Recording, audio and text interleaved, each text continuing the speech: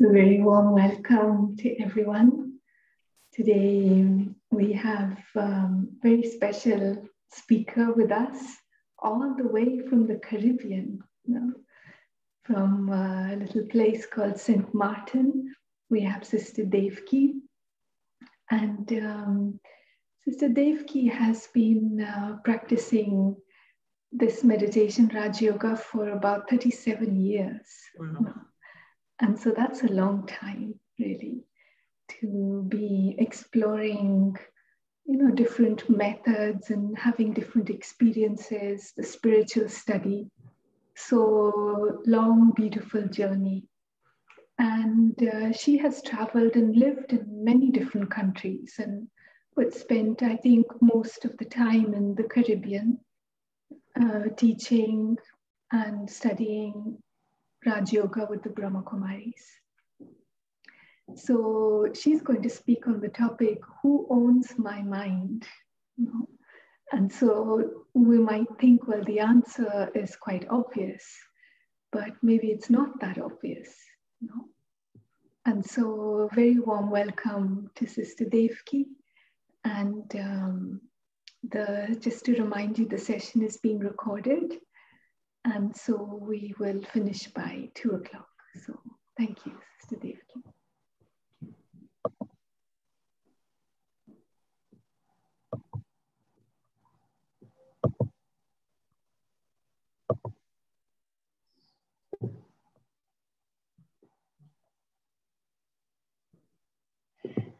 So from my end, let me say good morning.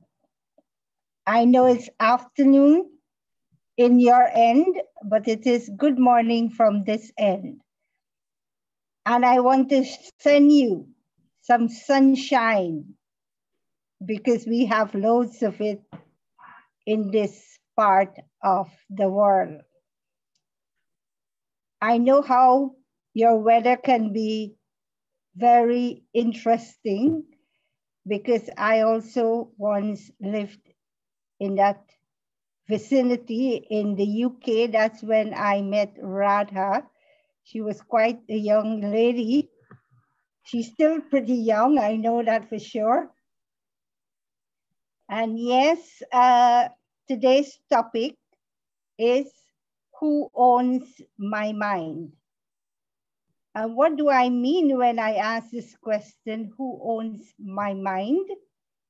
Is that when we allow people to live in our mind 24/7, and we do that sometimes. Someone is living in my mind.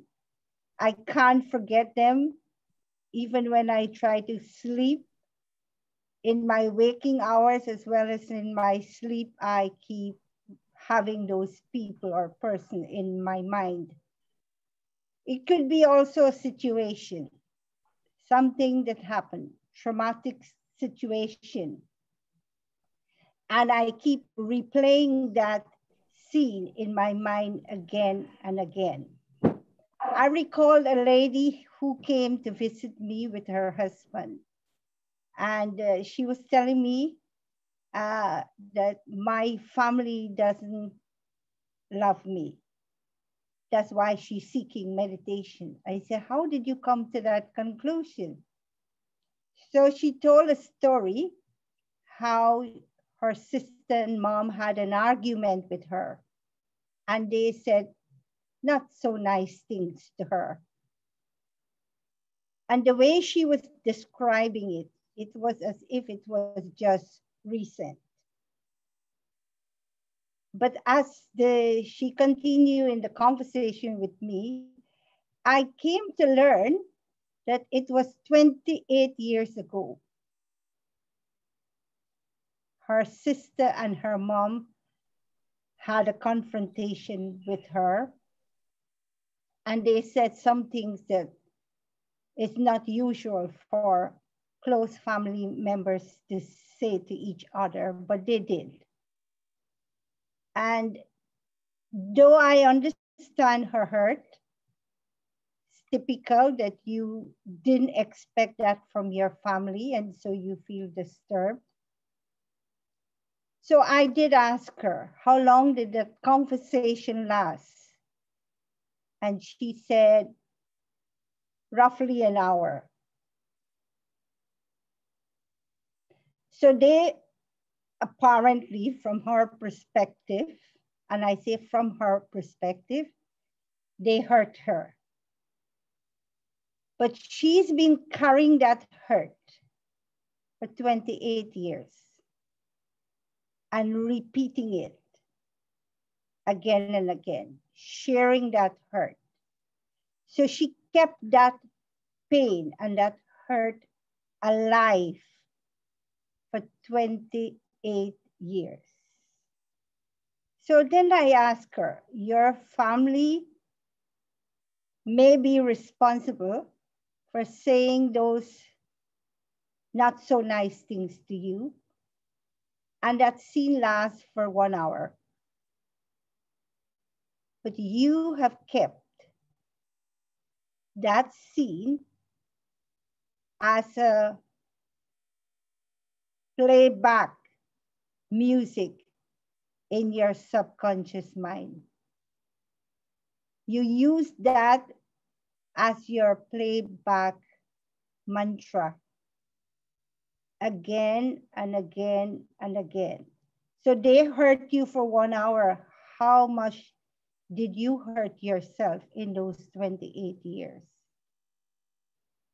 And in that context, I asked the question, who owns my mind? If I choose, and by now it's not rocket science, to understand that no one, absolutely no one, can insult me, disrespect me, and hurt me emotionally or otherwise, unless I give them permission to do that. Unless I allow them to enter the sacred space called my mind. It is my most sacred space. And therefore, I should take care of that sacred space. I should have a safety mechanism, a safety lock, a security key, so that not anyone and everyone and any individual or any event or circumstances have the keys, the numbers of that key or the code to enter my sacred space. So do we all take responsibility to ensure that we don't give those codes to anyone and everyone? Or do we give it away easily? And that's my responsibility. So when I say, who owns my mind? I mean, do you choose to allow people to enter your sacred space and disturb you? And do you make that part of your routine, that you allow people all the time to disturb your sacred space? And the one who you allow to disturb your sacred space, that one owns your freedom,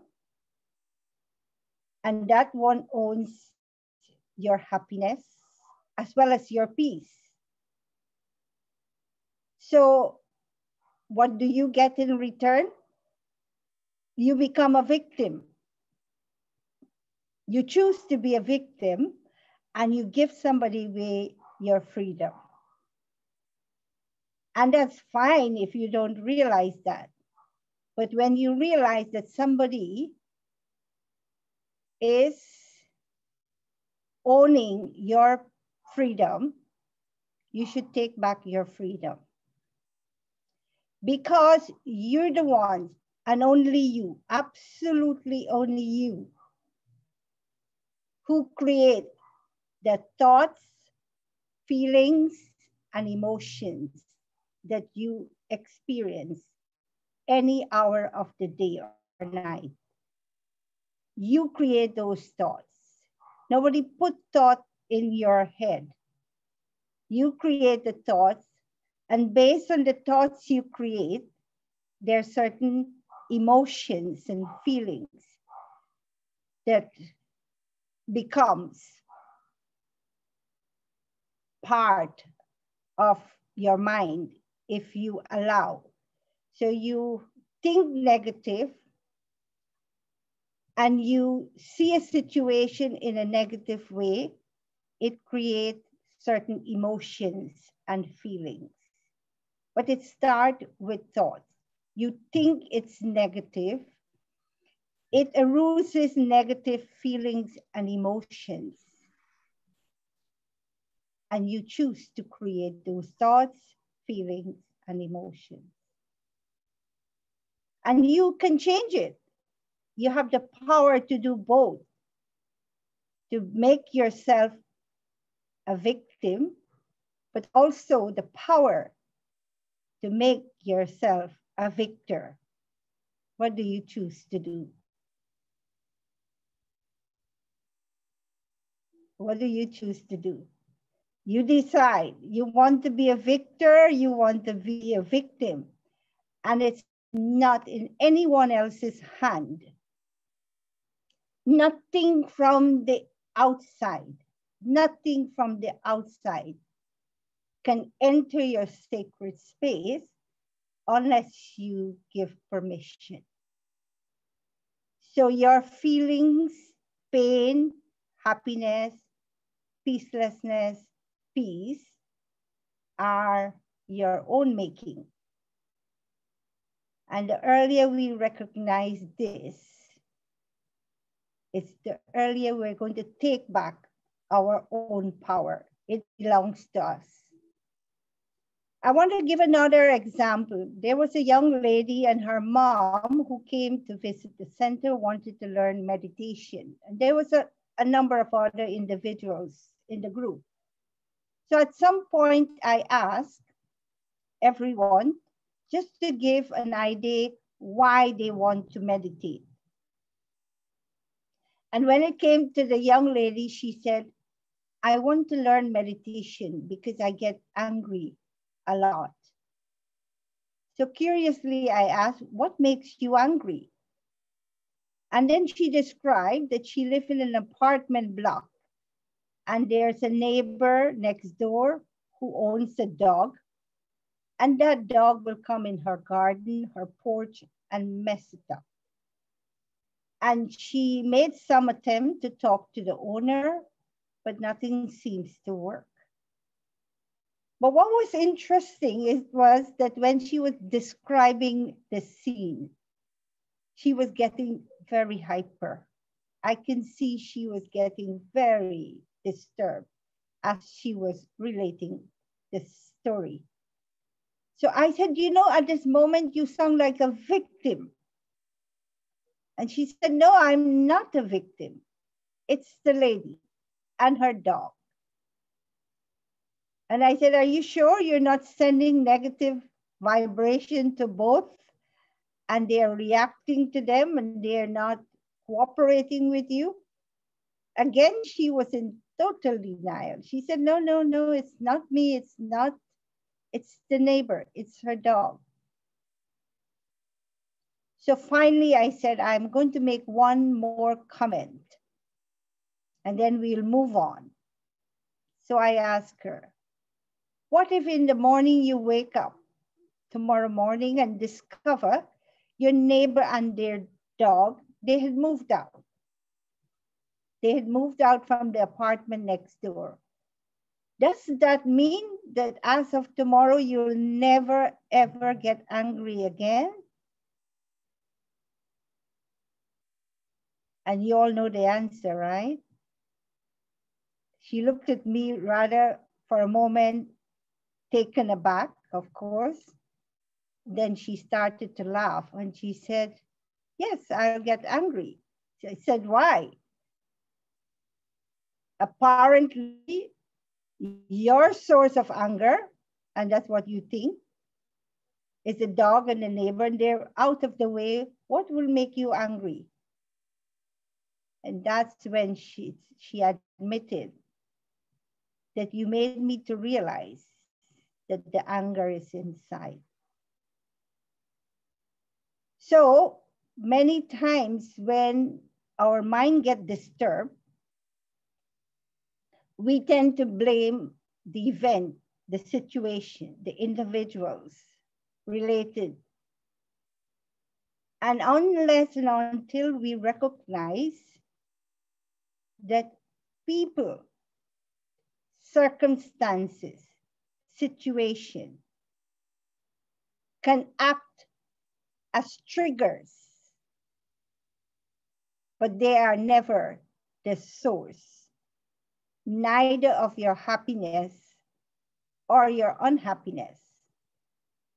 Source of your happiness or unhappiness is you, yourself.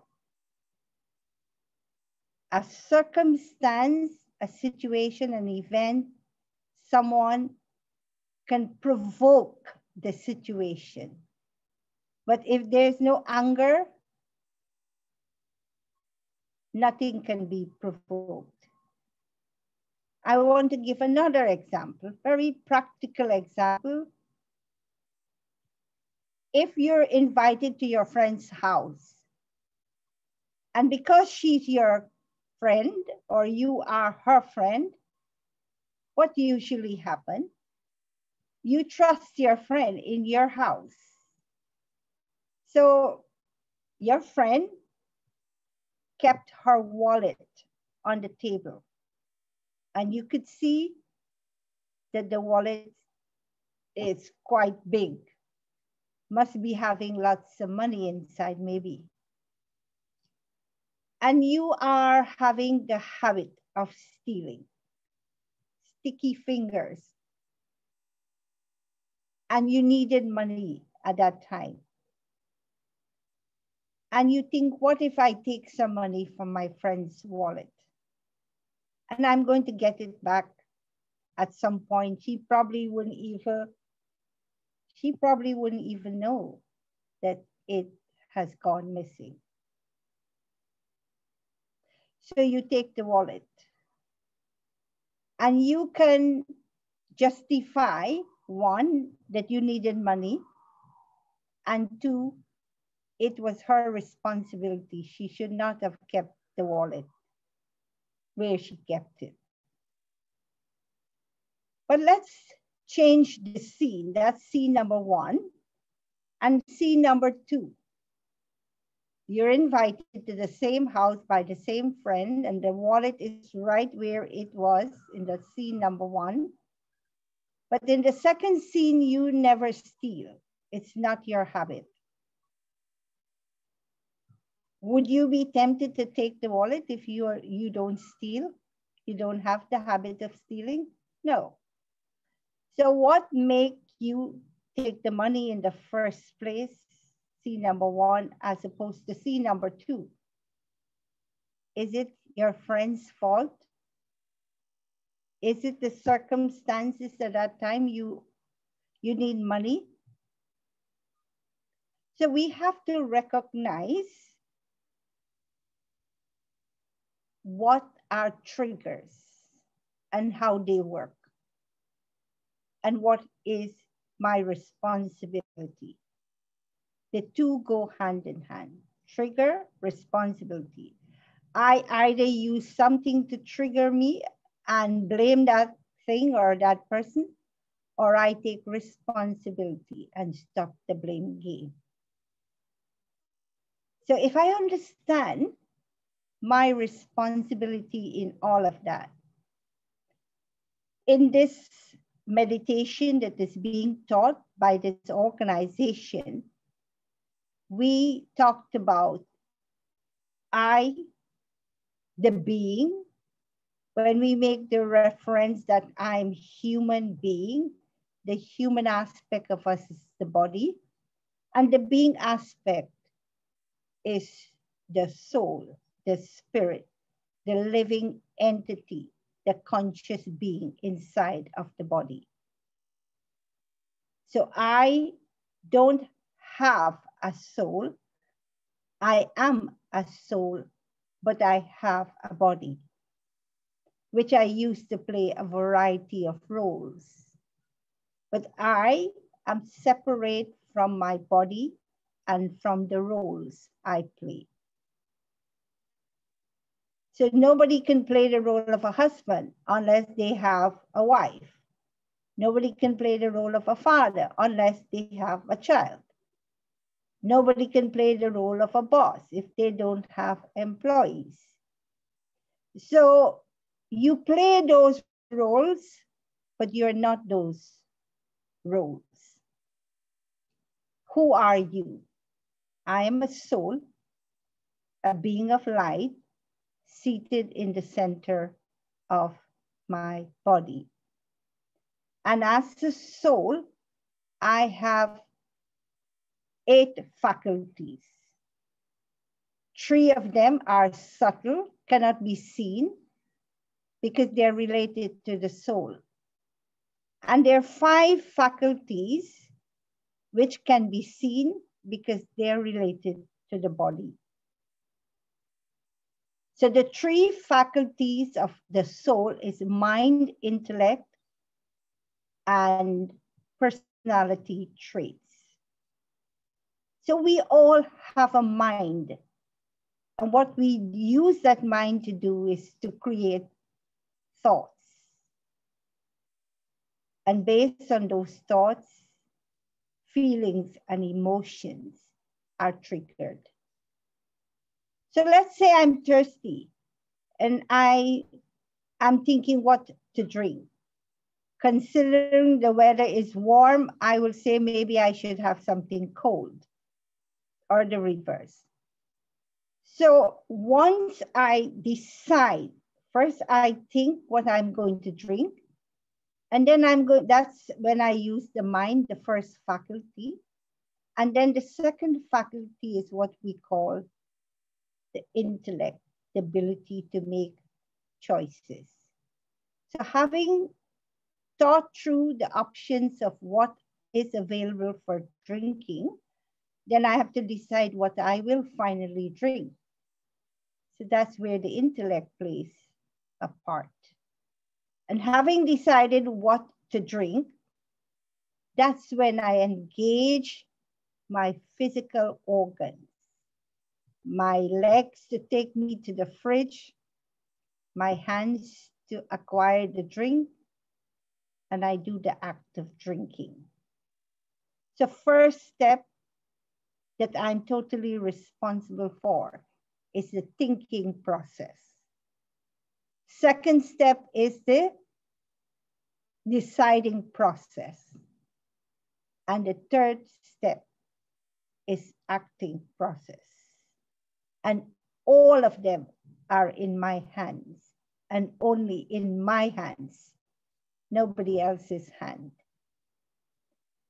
So having drank whatever I choose to drink, every action leaves an impression. So let's say I choose my favorite, passion fruit punch. So I choose passion fruit punch. And when I tasted it, I like it. So I'm recording in my subconscious mind that impression of what it feels or tastes like drinking passion fruit punch. And that is going to record and stay as an impression or a memory within my own mind. After a few days, I'm in the same spot. I'm getting the symptoms of thirst, and I think I should drink something. Again, I look through my fridge to see what's available. And I see there's still some more passion fruit punch remaining. So I take the decision to drink again, passion fruit punch. So each time I repeat an action, it deepens my impression.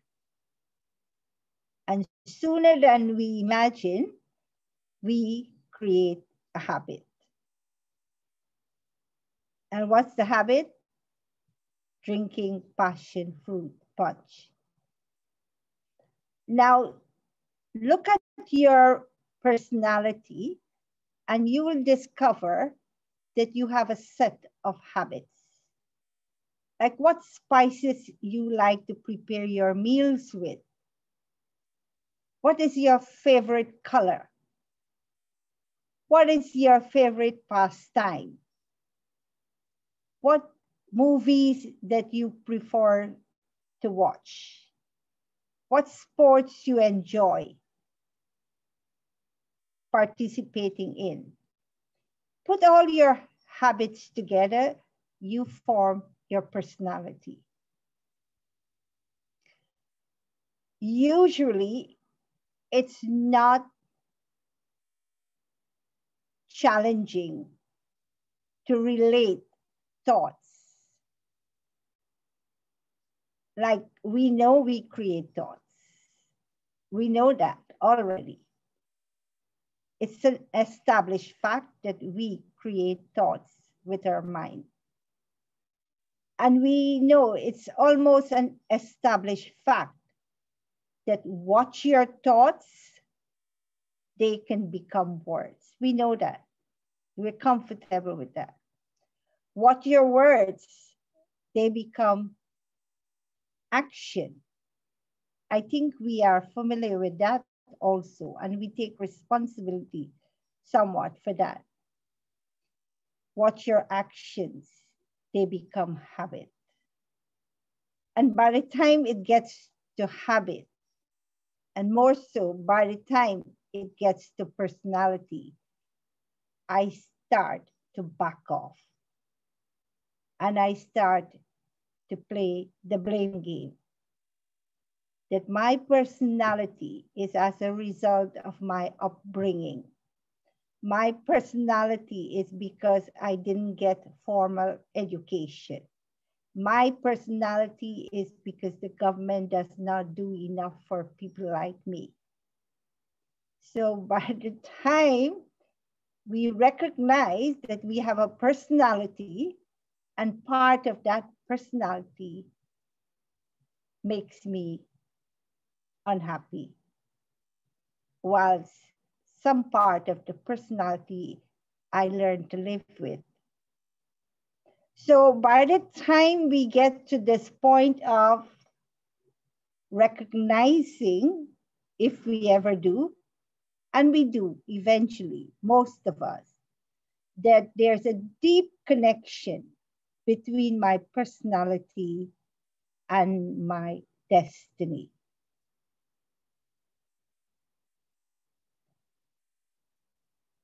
Am I ready to take that plunge and to take full responsibility for my tomorrow, knowing that my tomorrow is deeply connected with the thoughts, choices, actions that I am creating today? If I can do that, I can recognize the deep connection between my yesterday, today, and my tomorrow. I will be taking back all the powers that I have. I have humongous power to choose what destiny I want. I have the power. It's not in anyone else's hand.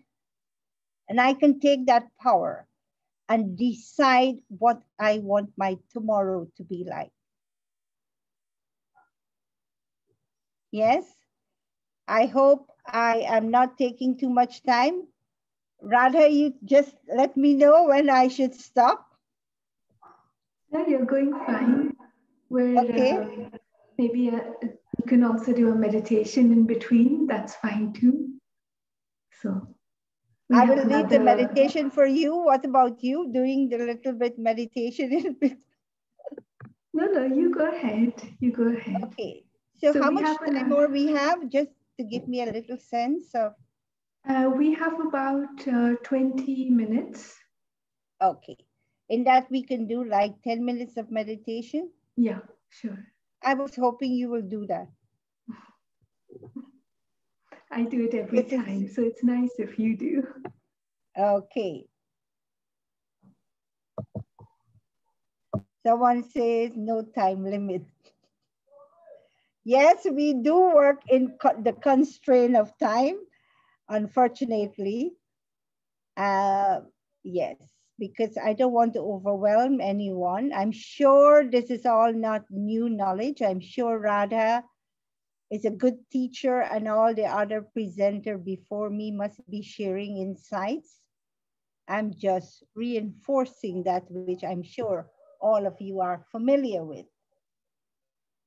However, coming back to this topic, who owns my mind? There's something called conscious mind and something called subconscious mind. And if we know the difference, this is where we can do a little bit homework. One is conscious mind is that gateway. The gateway to my subconscious mind is my conscious mind. And let me give an example. You hear something coming from the outside, it first enters the room of your mind. And if you play with that which you hear, sorry, you keep thinking again and again and again what you just heard. If you're not careful, it will soon be part of your subconscious mind. Because every time we repeatedly think about something, go it again and again, play it back in our mind, we are reinforcing it and we are recording it in our subconscious mind. It's like you hear about someone. You don't know that person, but you come to hear from someone that that person is not an honest person. You have not met the person, you don't know the person personally, but you have heard that that person is not honest. And you start imagining and you start thinking over what you heard. And you keep your mind occupied all day long remembering what you heard. And now it's going to go as part of your subconscious mind. And if by chance you ever meet that person, the person who you hear is not honest, the moment you come face to face with that person, you're going to pull from your subconscious mind your perception of that person. And based on your perception, how are you going to treat that person? What filter you are going to use? What lens you're going to wear? You're going to wear the lens of seeing the person as a dishonest person. And you're going to treat that person with that attitude. See how what comes in our conscious mind ultimately become part of our subconscious mind. And so before it gets to your subconscious mind, you have to catch it and stop it. First of all, stop it from entering your mind. And if it do enter your mind, you have to have a mechanism. How do I deal now that I've heard that? What I have heard, how do I process it? It's like, I'm going to give you an example. You have an outfit and you expect people to like that outfit. And you go to work in your new outfit and you expect some compliments because you feel so good in the outfit. But they say, the first person says to you, I don't like that outfit. It doesn't suit you.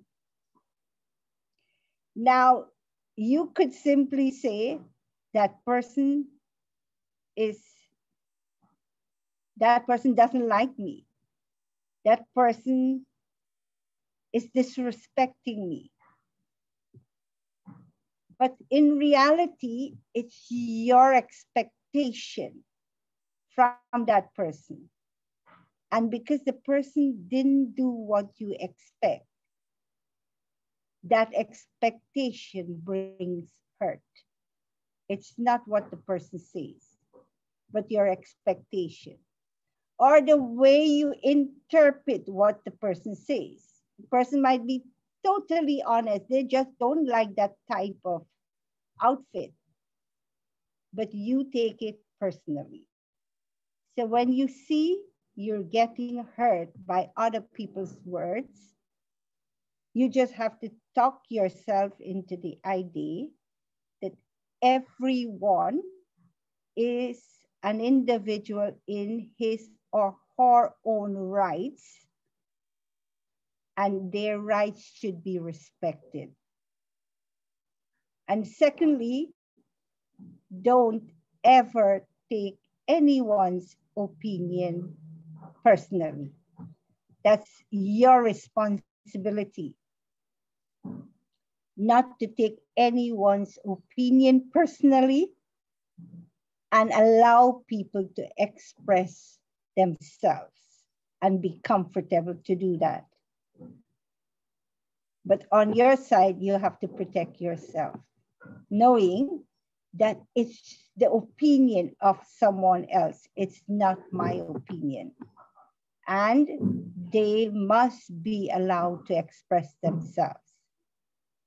That's how I look at life. Maybe you have other mechanism that you use, but for me, I do try not to allow people's opinion about me to define me. I know who I am, and I'm comfortable with who I am. So that's one aspect to look at. And secondly, anything that you record in your subconscious mind, you can change those recordings, like some traumatic situation, some past hurt, some relationship that got sour. I can change that. And how I can do that? By creating affirmations. Every day, just like how you take precautions. Some of you may have done that already. Wear your masks, right? And practice social distancing and hand sanitization and all the works at the moment. You take precaution to stay healthy. What about taking precaution to keep your mind healthy and your heart happy? And the precaution is take your dose of vitamin D, vitamin E, vitamin whatever. And that is, in the morning, if you can spend a few minutes when you get up, sit quietly in solitude just for a few minutes and create a positive affirmation for your well-being, for yourself, a positive affirmation for your loved one, a positive affirmation for your job, a positive affirmation for your country. Should we stop there? Four affirmations. You can go on, you can have 5, 6, 7, it's all up to you, but at least the main areas of your life, yourself, your relationship, your job, and your environment, your country. So if you can create 5 affirmations every day, and those affirmations is like taking a lift, not going through the day in the roller coaster ride. Sometimes the day goes successful, not successful, not at the mercy of circumstances and situation, but maintaining a positive attitude no matter what. And if you can arm yourself by having these positive, yes, I saw a message from someone. Thank you very much. Yeah. So if you can take affirmations in the morning and keep your mind engaged in constructive and positive thoughts, then there is no space to allow anything negative to enter the sacred space of your mind. So can I stop here now? Is there anyone who may have a question or so? Sister Devki, I think in the chat there's a couple of questions. Oh, wow. One is, so do our thoughts and actions create our destiny? And if I want something, should I tell myself that I already have it? Sorry, I'm missing. Can you go that over, Radha? Certainly. Do our thoughts and actions create our destiny? Yes. So that's one. That's the first question. And if I want something, should I tell myself that I already have it? So first we know that yes, thoughts and action. Thought is the seed. And the tree is action. Thought is the seed. Tree is the action. And fruit is the result of the action. You know, when I was at school, my history teacher, he used to always write a thought on the board, blackboard. And one day he wrote this thought: act is the blossom of thought, and joy and suffering are its fruit.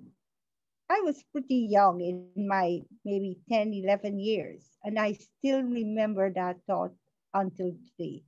Act is the blossom of thought, joy and suffering are its fruit. So your destiny is the byproduct of your thinking, decision, and your action. That's what your destiny adds up to. And the other question is, the I am in affirmation works best. I am content. I am grateful. I am happy. If I can have that kind of mindset, I am mindset, a grateful mindset. And when it comes to wanting something, I also like a beautiful house, a beautiful center. I like to have facilities comfort.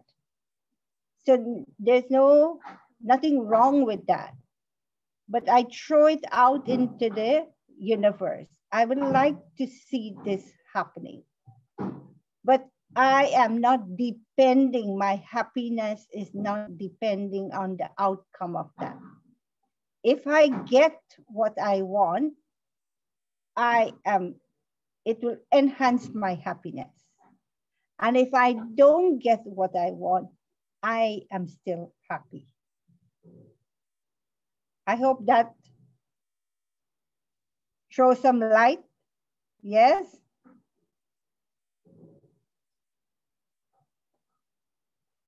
Yes, thank you. Thank you. Okay. So, shall we close now? Are you going to play music or should I? I can play some. I can share the screen and play some music. So Yes, and I can just share a few thoughts.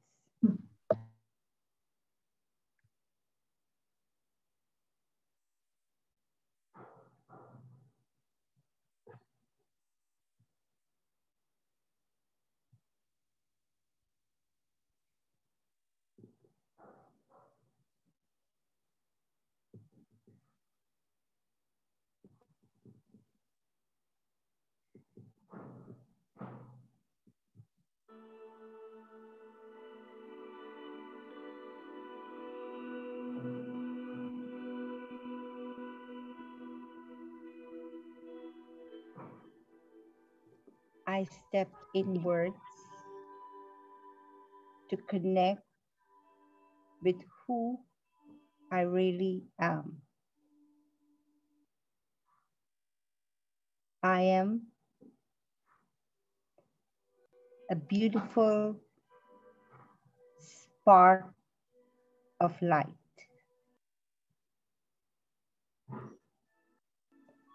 I'm blessed to have a sacred space called mind.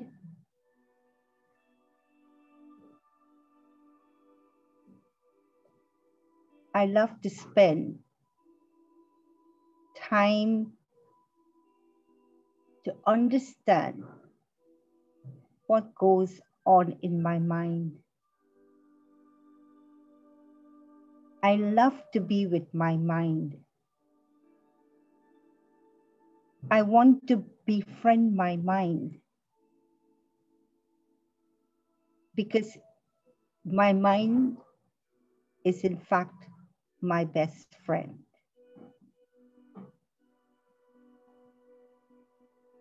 I want to take my mind for a walk on the beach, just me and my mind. So I get to understand. I get to befriend. I make a deal with my mind because my mind is my closest companion and most valuable companion. I love spending time in my sacred space. I'm happy to be alone, in silence, in solitude, enjoying company with this best friend. My mind is my chief minister. My mind can make me think outside of the box. and my mind can make me get stuck. So I want to work with my mind. I want to have an appointment with my mind at the start of the day. Just like how the CEO consult with the secretary, my mind is my secretary. I give instruction to my mind at the start of the day. And at the end of the day, I again sit with my mind and I reflect, go through with my mind what went right and what went wrong. I sort them all out. And I give a lot of love and gratefulness and thank you to my sacred space, my mind. Om Shanti.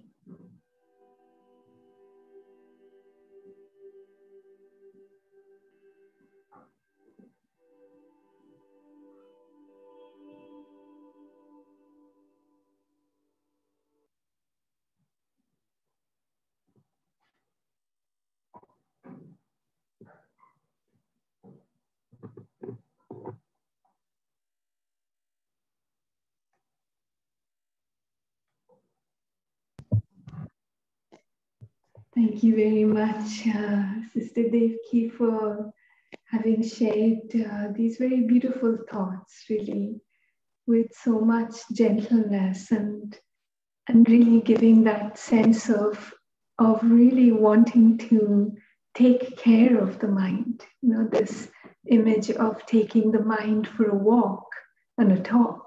You know, it's very, very beautiful. Enjoyed that a lot. And I see that there are some comments also. Nice reminder that my happiness is not depending on the things I get or have in life, but rather,